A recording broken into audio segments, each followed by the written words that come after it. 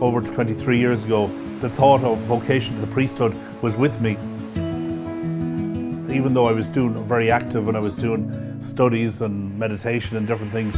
From pharmaceutical pursuits to priesthood aspirations, his story reminds us that the most profound journeys begin with a single prayer. When I prayed then, I sort of became aware of my dignity as a child of God. I became aware of my baptism. I felt more strongly called towards vocation. Vocare with Father Mark O'Farrell. Thursday, November 16th at 8:30 p.m. Only on Shalom World.